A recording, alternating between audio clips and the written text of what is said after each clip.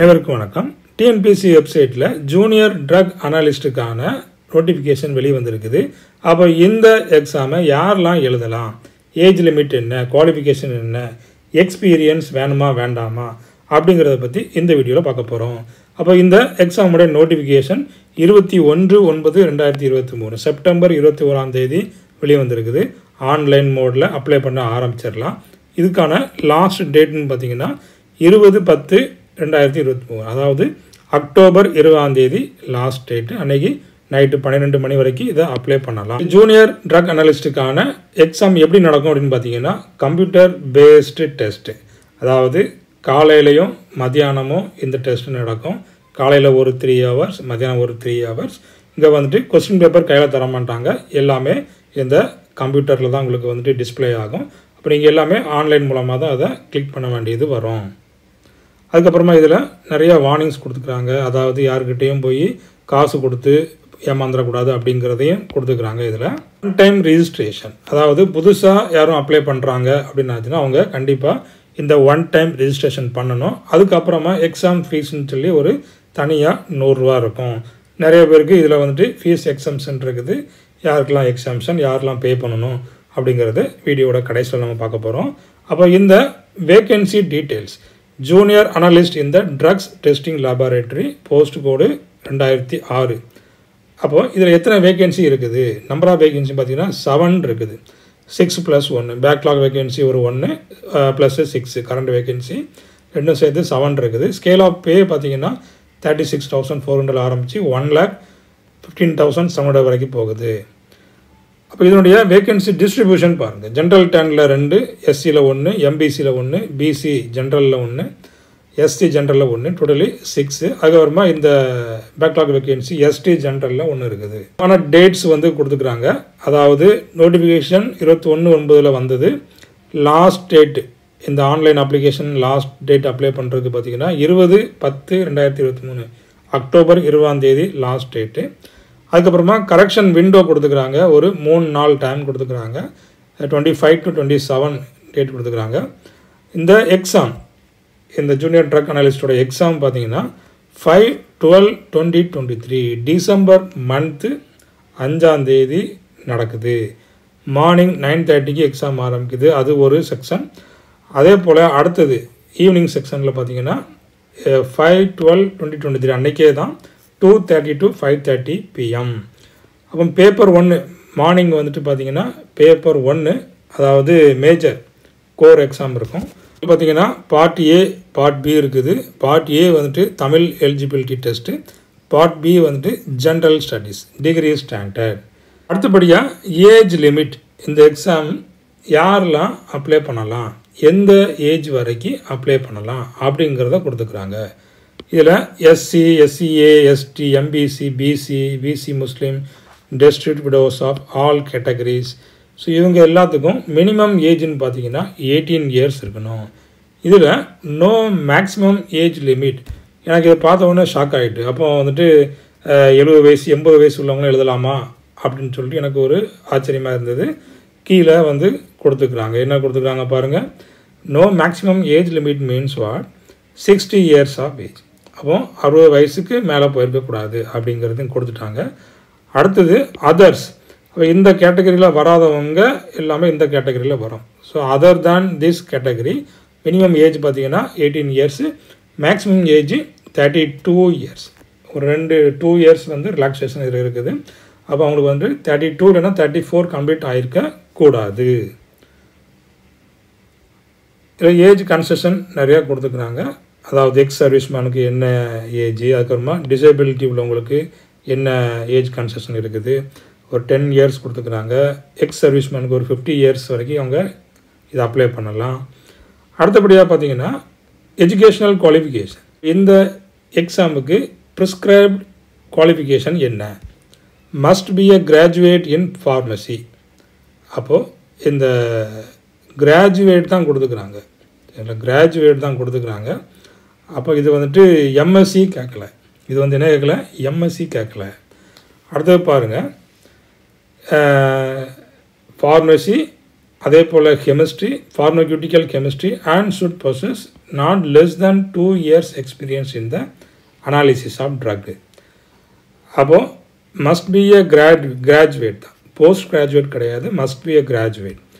அதில் வந்து pharmacy, BSc pharmacy, BSc chemistry, BSc pharmaceutical chemistry முடித்தவங்க இந்த எக்ஸாமுக்கு அப்ளை பண்ணலாம். ஸோ அதுலேயும் குறிப்பாக ஒன்று கொடுத்துக்கிறாங்க, should possess not less than 2 years of experience in the analysis of drugs. அதுலேயும் இன்னொன்று தெளிவாக கொடுத்துக்கிறாங்க, என்ன கொடுத்துக்கிறாங்க அப்படிங்கிற பாருங்கள். So provided that the requirement of experience may be reduced to 1 year in the case of pharmacy graduate and postgraduate in chemistry with the analytical chemistry as a specific subject. அப்போது இதில் வந்து என்ன கொடுத்துக்கிறாங்க, கிராஜுவேட் மஸ்ட் பி a கிராஜுவேட்டாக இருந்தாங்கன்னா அவங்களுக்கு வந்துட்டு 2 years கண்டிப்பாக வேணும். அப்படி இல்லை, இந்த ஃபார்மசி கிராஜுவேட்டுக்கு 1 year இருந்தால் போதும். அதுக்கப்புறமா post graduate in chemistry with analytical chemistry as a ஸ்பெசிஃபிக்கல் subject. அப்போ அவங்களும் என்ன பண்ணலாம், இந்த இதுக்கு அப்ளை பண்ணலாம். 1 year எக்ஸ்பீரியன்ஸ் இருந்தால் போதும். அப்போ post graduate in chemistry with analytical chemistry, அப்போ அவங்க வந்து அனாலிட்டிக்கல் கெமிஸ்ட்ரியில் ஒரு சப்ஜெக்டாக எடுத்து படிச்சிருந்தாங்கன்னா 1 year போதுமானது. இப்போ உங்களுக்கு எக்ஸ்பீரியன்ஸ் இல்லை அப்படின்னாலும் நீங்கள் அப்ளை பண்ணலாம். சப்போஸ் வந்து யாருமே எக்ஸ்பீரியன்ஸோட யாருமே கேண்டிடேட் இல்லை அப்படின்னாச்சுன்னா எக்ஸ்பீரியன்ஸ் இல்லாத ஆட்களை தான் செலக்ட் பண்ணுவாங்க. ஸோ அதனால் எக்ஸ்பீரியன்ஸ் இல்லை அப்படின்னு சொல்லிட்டு யாரும் அப்ளை பண்ணாமல் இருக்காங்க. ஸோ அப்ளை பண்ணுங்கள், அதுவும் ஒரு எக்ஸ்பீரியன்ஸ் தான். அப்போ ஒரு டெஸ்ட் எழுதினீங்கன்னா அதுவும் உங்களுக்கு எக்ஸ்பீரியன்ஸாக தான் இருக்கும். அதனால் கண்டிப்பாக நீங்கள் அப்ளை பண்ணி எக்ஸ்பீரியன்ஸ் இருக்கோ இல்லையோ நீங்கள் அப்ளை பண்ணி எழுதுங்க. எஜுகேஷனல் குவாலிஃபிகேஷன் என்ன ஃபார்மேட்டில் இருக்கணும் அப்படிங்கிறதையும் கொடுத்துக்கிறாங்க. ஸோ 10th, அப்புறமா ஹையர் செகண்டரி, பேச்சுலர் டிகிரி, அடுத்து போஸ்ட் கிராஜுவேட், ஸோ இந்த ஆர்டரில் அவங்க முடிச்சிருக்கணும். அடுத்து பார்த்திங்கன்னா இந்த ஈக்குவலன்ஸ் சர்டிஃபிகேட், இப்போ வந்து நிறைய பிரான்ச்சஸில் படிச்சிருப்பாங்க, பிஎஸ்சி கெமிஸ்ட்ரி, எம்எஸ்சி கெமிஸ்ட்ரி அப்படின்னு சொல்லிட்டு நிறைய பிரான்ச்சஸில் படிச்சிருப்பாங்க, organic chemistry, inorganic chemistry, green chemistry. So அப்போ அதில் முடித்தவங்க கண்டிப்பாக ஈக்குவலன்ஸ் சர்டிஃபிகேட் ப்ரொடியூஸ் பண்ணணும். அப்போ அந்த ஆன்லைனில் அப்ளை பண்ணும்போது மஸ்ட் ப்ரொடியூஸ் ஈக்குவலன்ஸ் சர்டிஃபிகேட். அடுத்தது இந்த 2 years எக்ஸ்பீரியன்ஸ் கொடுத்துக்கிறாங்கல்ல, அவங்க இந்த அனக்ஷர் 2ல் ஒரு ஃபார்மேட் கொடுத்துக்கிறாங்க, கடைசியில் இருக்குது. ஸோ அப்போ அதை ஃபில் பண்ணி அதில் சைன் வாங்கி ஆன்லைனில் அப்ளை பண்ணும்போது அதை அப்லோட் பண்ணணும். ஸோ அதையும் கொடுத்துக்கிறாங்க. அடுத்தது நாலேஜ் இன் தமிழ் நாலேஜ் கண்டிப்பாக இருக்கணும். ஏன்னா வந்துட்டு ஒரு 100 questions வந்து தமிழில் பேசிக் தமிழ் தெரியுமா அப்படிங்கிறதுக்காக ஒரு 100 questions கேட்குறாங்க. அப்போ அதில் ஒரு 40 marks கண்டிப்பாக வாங்கியிருந்தால் தான் இதுக்கு வந்து எலிஜிபிலிட்டி. இப்போ தமிழில் பாஸ் பண்ணால் தான் அந்த பேப்பர் 1ஐயும் அதுக்கப்புறமா பேப்பர் 2ல் உள்ள பார்ட் பியையும் கரெக்ஷன் பண்ணுவாங்க. அடுத்தது சர்டிஃபிகேட் ஆஃப் ஃபிசிக்கல் ஃபிட்னஸ். அப்போ இந்த போஸ்டிங் வந்து கிடச்சிருச்சு அப்படின்னாச்சுன்னா இந்த ஃபிசிக்கல் ஃபிட்னஸ் கண்டிப்பாக அதை ஒப்படைக்கணும். ரெஜிஸ்ட்ரேஷன் ஃபீஸ் கொடுத்துக்கிறாங்க. புதுசாக ரிஜிஸ்டர் பண்ணுறவங்களுக்கு 150. அதுக்கப்புறமா நிறையா ஃபீஸ் எக்ஸம்ஷன் இருக்குது. 3 தடவை அப்ளை பண்ணாமல் இருந்தாங்கன்னா அவங்களுக்கு வந்துட்டு ஃபீஸ் எக்ஸம்ஷன் இருக்கும். அதுக்கப்புறமா இந்த எக்ஸாமுக்காக தனியாக ஒரு 100 rupees வந்துட்டு ஆன்லைனில் ஃபீஸ் பேமெண்ட் பண்ணணும். அடுத்தது linking Aadhaar number with 1 time registration is mandatory for applicants. அதே போல் ஆதார் நம்பரையும் கண்டிப்பாக இது கூட லிங்க் பண்ண வேண்டியிருக்குது. ஃபீஸ் கன்செஷன் யாருக்கெல்லாம் வந்து கன்செஷன் இருக்குது அப்படிங்கிறத கொடுத்துக்கிறாங்க. ஃபுல் எக்ஸம்ஷன் கொடுத்துக்கிறாங்க இந்த எஸ்சி எஸ்டி கேண்டிடேட்ஸுக்கு. அதுக்கப்புறமா இந்த எம்பிசி பிசிக்கு பார்த்திங்கன்னா 3 ஃப்ரீ சான்சஸ் வந்து கொடுத்துக்கிறாங்க. X சர்வீஸ்மேனுக்கு 2 times, tested விடவுக்கு full exemption, disability உள்ளவங்களுக்கு ஃபுல் எக்ஸம்ஷன். இந்த மோட் ஆஃப் பேமெண்ட்டு பார்த்திங்கன்னா எல்லாமே ஆன்லைன் மூலமாக தான் பேமெண்ட் பண்ணணும். ஏதாவது ப்ரௌசிங் சென்டர்லையோ இல்லை உங்கள் மொபைல் மூலமாகவோ நீங்கள் அதை பேமெண்ட் பண்ணிக்கிடலாம். அடுத்தது scheme of examination objective type, எல்லாமே கம்ப்யூட்டர் பேஸ்டு டெஸ்ட்டு. அதுலேயே அப்ஜெக்டிவ் டைப் தான். ஏதாவது ஒன்று கிளிக் பண்ணி 4 ஆன்சரில் ஏதாவது ஒன்று கிளிக் பண்ணால் போதும். அப்போ ஃபஸ்ட்டு மார்னிங் பார்த்திங்கன்னா பேப்பர் 1 இது வந்து சப்ஜெக்ட் பேப்பர். ஃபார்மசினா ஃபார்மசிலேருந்து கொஸ்டின்ஸ் இருக்கும், ஃபார்மக்யூட்டிக்கல் சயின்ஸ்னால் அதுலேருந்து கொஸ்டின்ஸ் இருக்கும், கெமிஸ்ட்ரியிலேருந்தும் கொஸ்டின்ஸ் இருக்கும். இப்போ ஒவ்வொருத்தருக்கும் ஒவ்வொரு எக்ஸாம். யார் ஃபார்மசியில் உள்ளவங்க ஃபார்மசி அப்ளை பண்ணியிருப்பாங்க, கெமிஸ்ட்ரியில் உள்ளவங்க கெமிஸ்ட்ரி அப்ளை பண்ணியிருப்பாங்க. அதுக்கு தகுந்தாப்பில் கொஸ்டின்ஸ் இருக்கும். ஸோ 3 hours இருக்குது இந்த exam. Maximum mark 300. Total question 200 question. Paper 2 பார்த்திங்கன்னா பார்ட் ஏ பார்ட் பி இருக்குது. Tamil eligibility test 100 questions 150 mark. அடுத்தது பார்ட் பி ஜென்ரல் ஸ்டடீஸில் 100 கொஸ்டின்ஸ் இருக்குது 150 மார்க்ஸ். அப்போ இதுக்கு ஒரு 150, அதுக்கு அடுத்தது பார்த்திங்கன்னா இது பார்ட் பிக்கு ஒரு 150. ஸோ டோட்டலி இவ்வளோ வருது. அப்போ 300 300 600. அதில் இந்த 150 வந்து சேர்க்க மாட்டாங்க. இந்த தமிழ் எலிஜிபிலிட்டி டெஸ்ட்டு மார்க்கை இந்த ரேங்கிங்க்கு சேர்க்க மாட்டாங்க. அப்போ 600ல் ஒரு 150 போயிடுச்சுன்னா எவ்வளோ வரும்? 450 மார்க்ஸ். அப்போ இதில் மினிமம் வந்துட்டு 135 மார்க்ஸ் எடுக்கணும். ஸோ இந்த SC SCA ST MBC DC PC இந்த பிசி முஸ்லீம்ஸ் இது எல்லாமே 135 மார்க்ஸ் எடுத்தால் தான் eligibility. Minimum marks, minimum qualifying marks. அப்போ இது தவிர உள்ள அதர் கேட்டகரியில் உள்ளவங்க வந்து 180 மார்க்ஸ், மினிமம் 180 மார்க்ஸ் வந்து எடுத்தே ஆகணும். அதுக்கப்புறம் மேக்ஸிமம் எவ்வளோ எடுக்கிறாங்களோ அப்போ அந்த மார்க் அடிப்படையில் ரேங்கிங் வந்து போடுவாங்க. ஸோ டோட்டலாக 450 மார்க்ஸ். இப்போ 450 மார்க்ஸுக்கு ஒரு 300 அபோவ் மார்க்ஸ் வாங்கிட்டாலே போதும். இதில் வந்துட்டு இந்த செலெக்ஷன் லிஸ்ட்டில் போயிடலாம். அடுத்த ஒரு முக்கியமான பாயிண்ட் பாருங்கள்.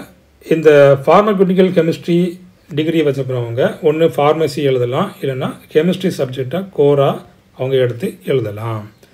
அப்போ அதில் பேப்பர் 1 அண்ட் பேப்பர் 2 வந்து எப்போ எவாலுவேட் பண்ணுவாங்க அப்படின்னு பார்த்தீங்கன்னா இந்த தமிழ் எலிஜிபிலிட்டி டெஸ்ட்டில் பாஸ் பண்ணால் மட்டும்தான் பேப்பர் 1ஐயும் பேப்பர் 2ஐயும் வேல்யூ பண்ணுவாங்க. அதுக்கப்புறமா இந்த பேப்பர் 1 சப்ஜெக்ட் இந்த ஃபார்மசி வந்துட்டு ஒன்லி இங்கிலீஷ் மீடியத்தில் தான் கொஸ்டின்ஸ் இருக்கும். அதுக்கப்புறம் பேப்பர் 2ல் அந்த பேப்பர் 1 இந்த ரெண்டுமே, அதுவும் கெமிஸ்ட்ரியில் பார்த்தீங்கன்னா இந்த இங்கிலீஷ் தமிழ் 2 மீடியத்துலேயும் கொஸ்டின் இருக்கும் அப்படிங்கிறதையும் கொடுத்துக்கிறாங்க. இந்த தமிழ் எலிஜிபிலிட்டி டெஸ்ட்டில் ஒரு எக்ஸம்ஷன் கொடுக்குறாங்க. அதாவது பர்சன் வித் 40% டிசபிலிட்டி, அதாவது இந்த differently able candidates who are even below 40% disability. அப்போ அந்த 40%க்கும் கீழே உள்ள டிசபிலிட்டிக்கு வந்துட்டு இந்த தமிழ் எக்ஸாம் எழுதுறது வந்துட்டு எக்ஸம்ஷன் இருக்குது. அவங்க இந்த ஜென்ரல் ஸ்டடீஸ் மட்டும் எழுதினாலே போதும். அப்போ அவங்களுக்கு அந்த ஒரு 1.5 மணி நேரம் அவங்களுக்கு ரெடியூஸ் பண்ணுறாங்க. அடுத்தபடியாக எக்ஸாமினேஷன் சென்டர்ஸ் எங்கெல்லாம் இருக்குது அதையும் கொடுத்துட்டாங்க. ஸோ 7 டிஸ்ட்ரிக்ட் சென்டர்ஸ் தான் கொடுத்துக்கிறாங்க. சென்னை, கோயம்புத்தூர், மதுரை, சேலம், திருச்சி, திருநெல்வேலி, வேலூர். ஸோ அப்போ இந்த 7 டிஸ்ட்ரிக்ட் சென்டரில் தான் எக்ஸாம் நடத்துகிறாங்க. அப்போது உங்களுக்கு எந்த டிஸ்ட்ரிக்ட் சென்டர் வந்துட்டு பக்கத்தில் வருது, ஸோ அதை சூஸ் பண்ணி இந்த எக்ஸாம் சென்டரை அப்ளை பண்ணுங்கள். Persons studied in Tamil medium.